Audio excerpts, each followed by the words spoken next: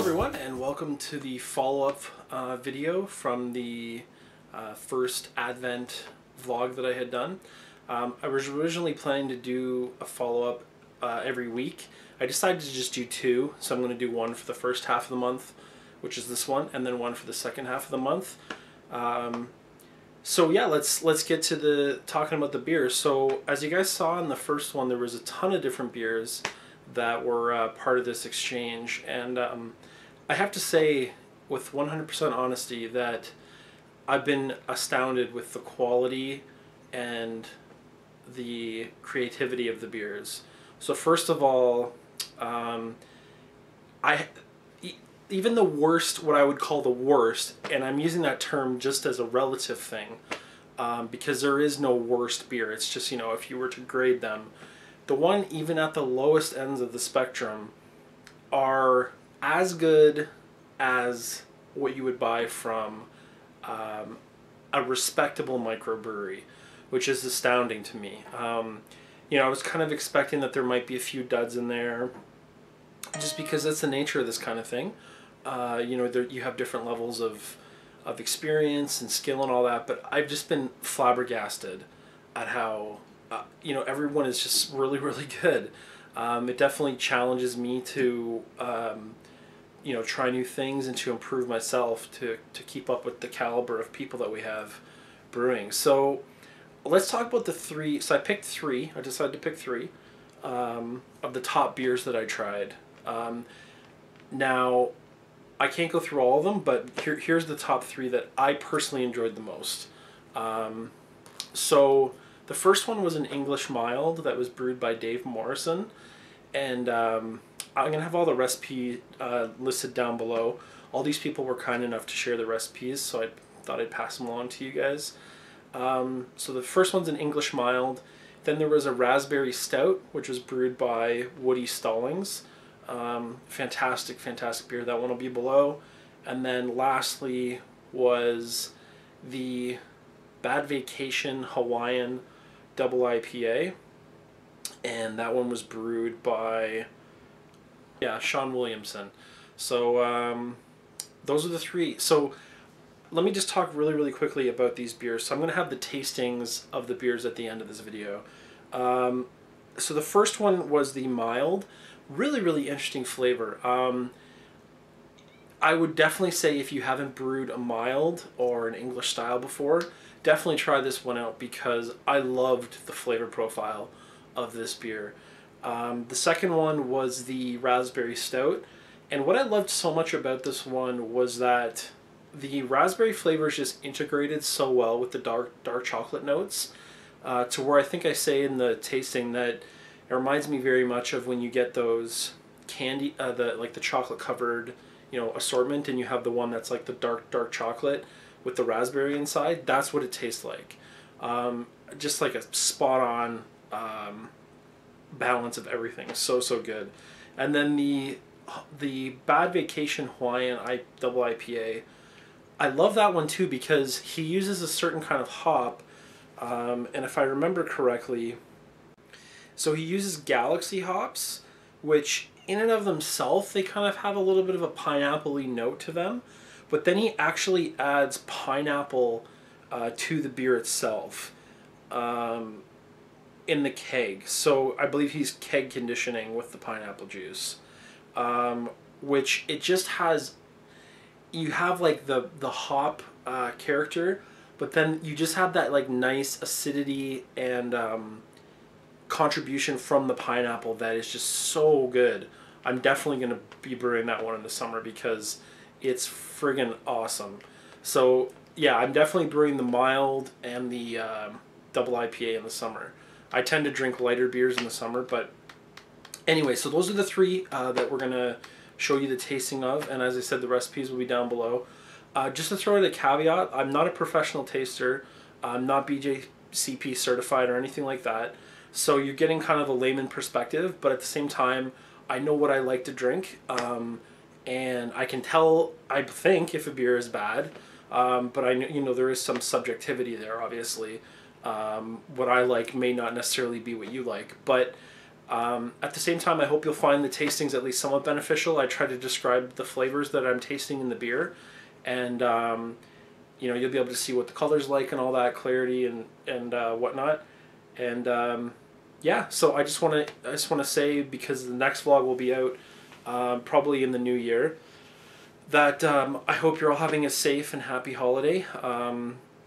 You know, spending time with family. Hopefully things aren't too crazy for all you guys.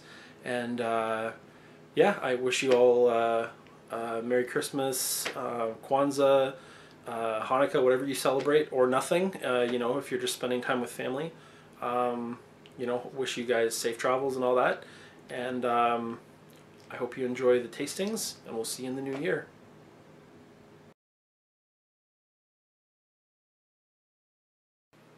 Alright, and now we're going to sample beer brewed by Woody Stallings of the Hoser Group. This is a raspberry stout. So I've got the bottle ready to go here. So we'll pour this out.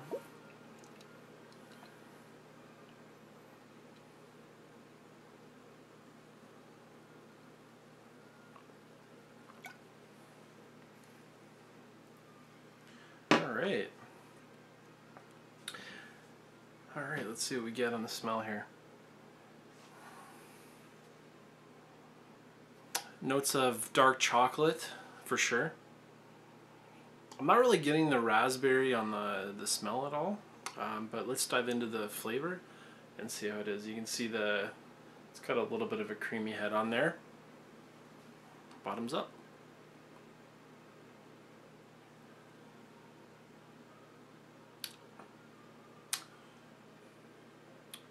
Ooh, wow.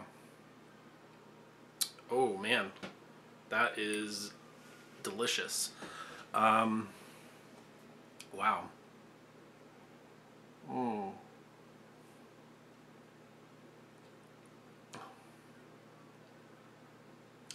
So you're hit up front with, like, the first thing you get on the taste is the like chocolate, cocoa, you know, roasted kind of coffee-ish notes from a stout.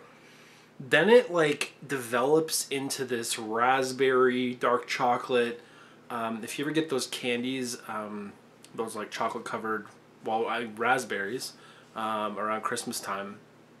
I mean, I guess they're available anytime, but I associate them with kind of Christmas type chocolate. You know, those boxes things. But anyway, it reminds me of that. Like, it's really, really good.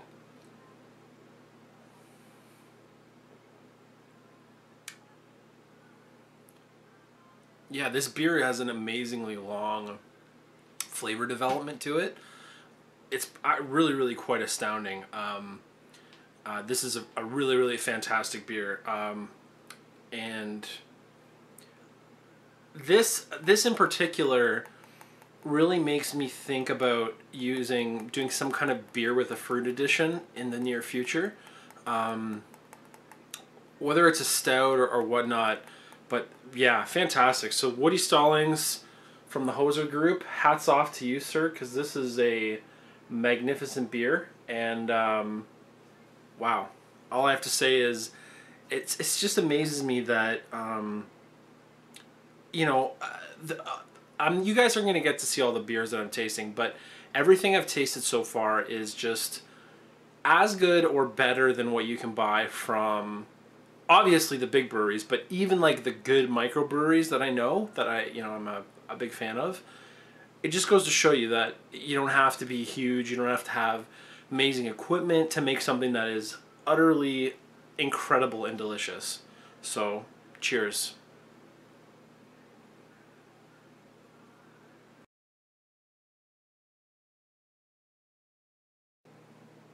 And now we're going to sample beer brewed by Dave Morrison from the SOBs. This is a mild, 2.9% there. That's the little tag he's got. This is kind of neat. I never even thought to do something like this. He's actually just got an old style Coke bottle.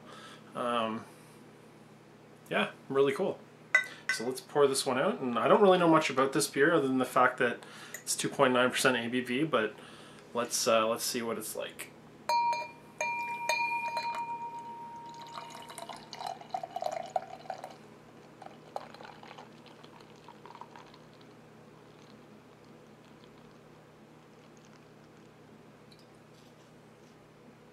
So you can see, despite being a mild, I'm not super familiar with this beer style, to be perfectly honest with you. It's much darker than I would have expected, but maybe that's typical for a mild, I'm not sure. This is a style that I have yet to really explore much with my own brewing, but oh wow, that's really interesting.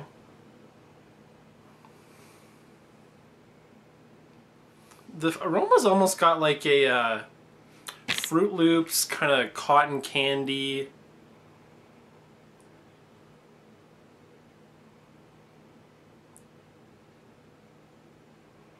Almost like a little bit of a sweet tart kind of thing going on. Really interesting aroma. Well, bottoms up. Cheers, guys. Let's see how it tastes.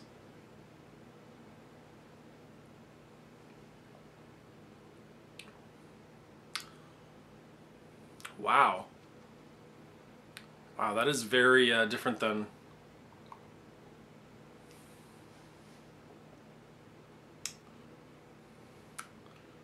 That is really interesting. So yeah, that... It's kind of difficult to describe, but it's almost a kind of candied, like Fruit Loop, kind of cotton candy-ish note, almost.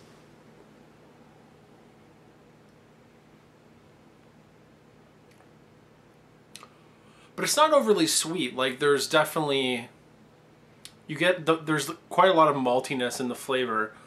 A little bit of hop bitterness, but then you get that kind of candy-ish thread that runs its way through this beer. Wow, this is very unlike anything I've ever had before. Fascinating.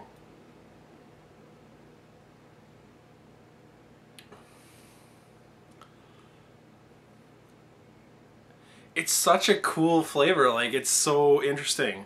It's so different. And again, I'm not sure if this is typical of a mild. It's something I'm gonna have to talk to Dave about, but wow, what a beer. It's very not what I was expecting, but utterly delicious. That is really, really cool. So that is the, again, the mild 2.9 by Dave Morrison.